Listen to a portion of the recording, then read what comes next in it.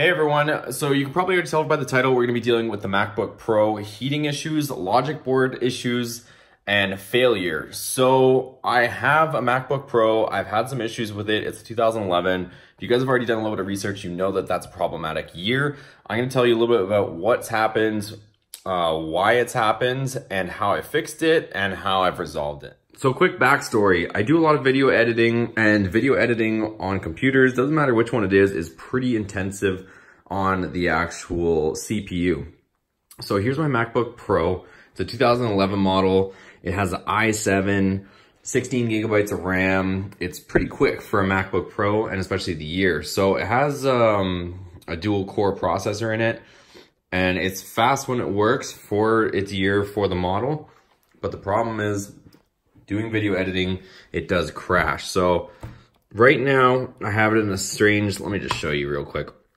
I've already replaced the logic board once in this. So I've sent it out, I got a replacement for it. They sent me this one back. It only lasted 6 months before it failed again. So it's failed again. The company, they only actually ironically offer a 90-day warranty, but they're nice enough to help me out a little bit. So they're gonna fix my existing logic board. It's somebody else's logic board that they gave me for $100. So I have to send this thing out. I'm gonna show you what I'm doing, but just to kind of show you, this is the issue on these things. There is literally no cooling in the back. I've already taken off the back cover, as you can see. But back here, there really isn't much area. When you have the back cover on these things, there's like maybe 1/8 of an inch air gap across the back. And these two little fans are doing everything in their power to try to cool off these two heat sinks right here. So you guys will probably notice these things get extremely hot. And what I've done to combat it and to get it to last a little bit longer is I had 4 coasters, like drink coasters, and I put them under each corner, and it seemed to last pretty good. It gave a bit of an air gap underneath the computer, and it was fine. The only time, well, it finally ended up crashing again when I was using it literally as a laptop on my lap. If I felt it got really hot, and then it crashed. So I'm gonna try and replicate the crashing solution for you. So, because I'm just about to rip this out and what it looks like. The computer will work as normal. Right now it does. I think I've shut it down at this point, but it'll work until it doesn't work. Hopefully you guys can see this thing without the glare. So I'll get it to boot up. I'll try to do some computing with it and it'll probably crash. What happens is the screen usually does this weird kind of jar thing. Like it'll go from one side to the other. The battery may be dead right now. But it'll do this weird thing where it'll kind of give a bunch of lines and the screen will move over like 1/3 of the screen and it'll freeze in that spot. So let me get it to a spot where it crashes. All it's gonna take is for me to open up Final Cut Pro, do a little bit of video editing, and the fans will start going and it'll get too hot and it'll crash again. Side note, I did get an iMac. If you guys are doing a lot of video editing, I would suggest going this route. This thing is faster. They have faster computing speeds. I can edit my videos quicker, and now we're back in business, but I wanna kind of show you guys what I'm doing with this thing. We're gonna send the logic board off to get fixed, and then I'll show you putting it back together and how it works.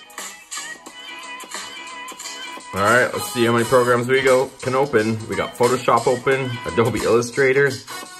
We got music playing. Oh, and that's all it took. You guys see that? Look. See it messing up? Sorry for the glare, but that is not me doing anything. It is cooked. See all these lines?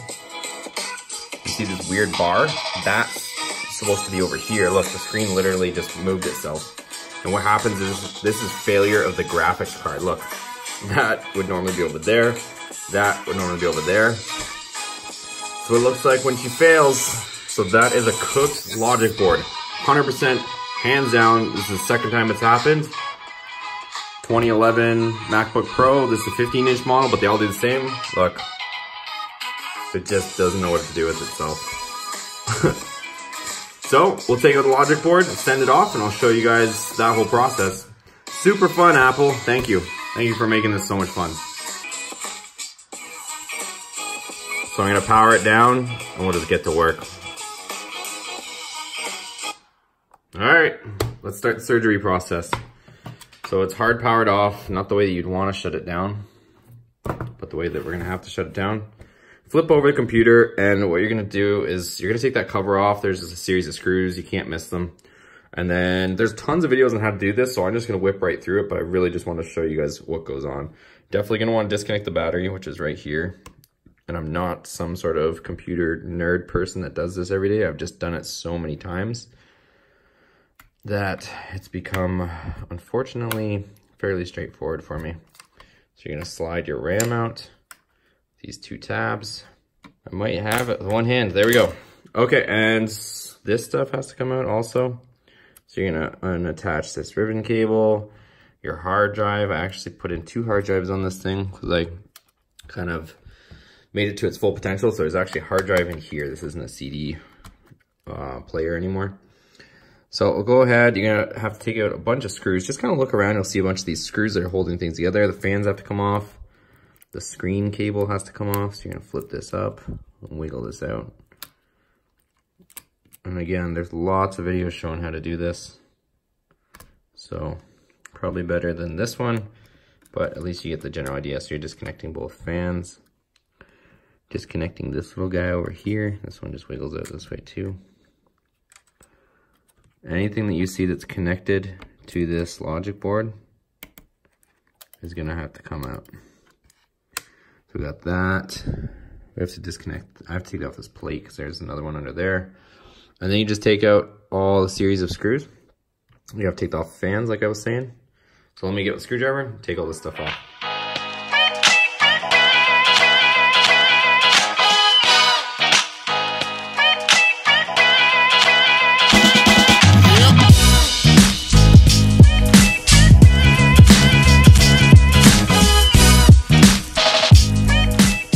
So once you remove all the screws that hold it in, you're gonna see all your connections are here, so you're gonna wanna kind of slide it out on an angle so that these connections can clear the case. You'll also have one hidden connection here on the back.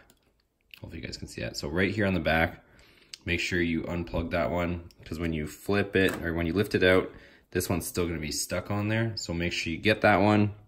And then 9 times out of 10 when you send this off, you're gonna have to take off your speaker, and you're gonna have to take off your heat sinks. So we're gonna take those off. It's really not that much more left. And then we can go ahead and send this off.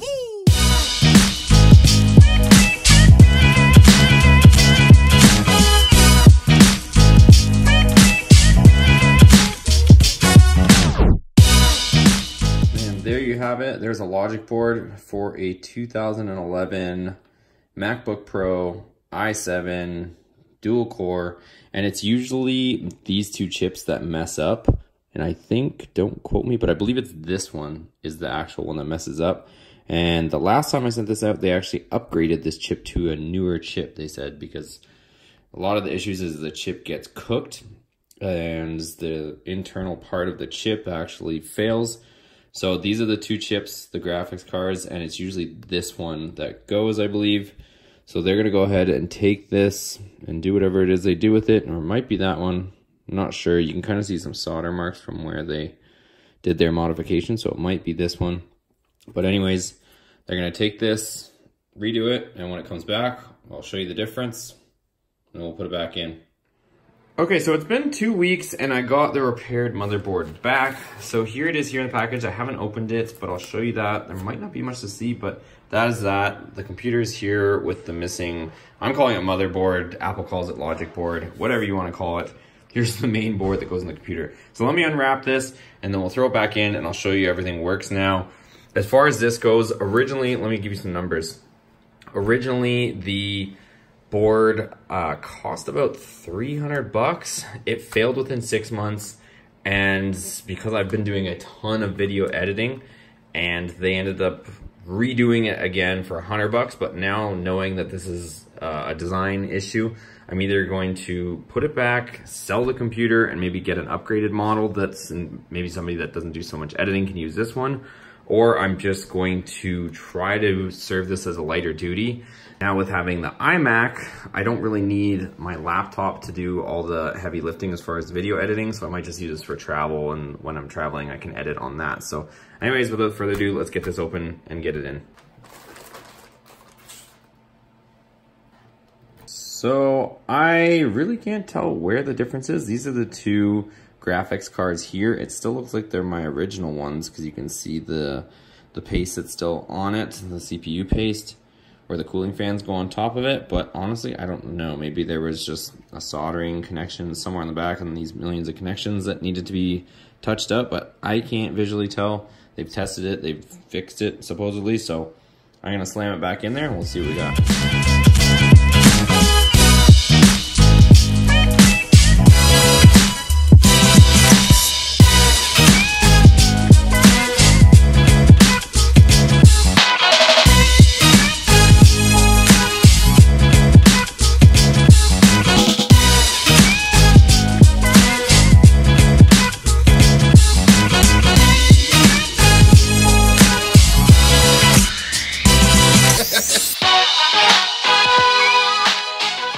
Okay, so we got the cover back on and we can go ahead and power back up our MacBook. So no tricks, the computer's back up and working. I've already tested it for you guys just to make sure. And it's back to normal. So we've made videos on it, we've edited on it, and it's back to normal function. So it's as simple or not simple as what I showed you. Unfortunately, it's a failure in the logic board. And you have to either replace the logic board or get somebody to repair it like I did. And there must have, one thing I did forget to mention is that they actually test the logic board before they send it out. So some of the thermal paste that we probably saw on there might have been from them testing. So they may have replaced the whole chip. I don't know. Either way, I do know that it works now. So we're back in business, but this is unfortunately the issue with these things. So like I said, if I were to resume this and start doing a lot of graphic work and video editing work, I would definitely try to put 4 coasters under each 4 corners to raise this up, to give it a bit of an air gap on the bottom just for some extra cooling. Definitely wouldn't be trying to use this on your lap in a bed or on a couch type scenario, because it will just block that tiny little bit of cooling in the back and you'll be running into that issue again, unfortunately.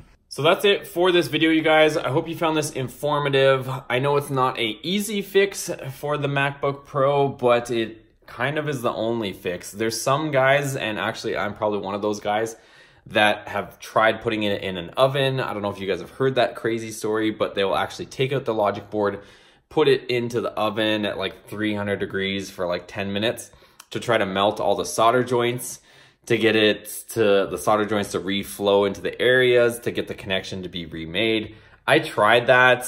It worked for like a day and then it was back to its same issue. Whereas this, when I sent off the logic board, when it came back, it worked for, like I said, 6 months of literally editing videos every single day. So it was put through the paces. It lasted for about 6 months before it did it again. But when it did die, I was using it on my lap at a hotel, and that's when I cooked it. So it was fine until then, but just be conscious of that so that you guys don't run into the issue. If you have any questions on this repair or what I did or how I did it, be sure to leave a comment in the comments below. Also, let me know what you think of the 2011 MacBook Pro, whether you'd buy one after knowing this or what your experience is. I'd love to hear it. Anyways, thanks for watching. Make sure you give this video a big thumbs up. See you on the next video.